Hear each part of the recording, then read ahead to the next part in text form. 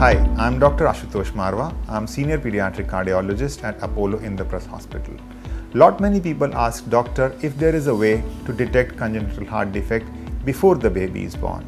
So the answer is yes, we can detect the congenital heart defect before the baby is born.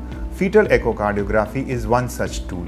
We can do fetal echocardiography between 18 to 22 weeks and we can detect majority of cardiac defects in babies. Now, who all should get fetal echocardiography done?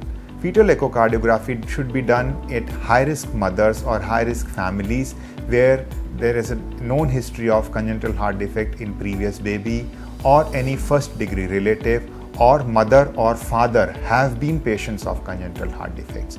Then mothers who are suffering from diabetes mellitus, mothers who are on blood thinners or long-term medications for epilepsy, etc.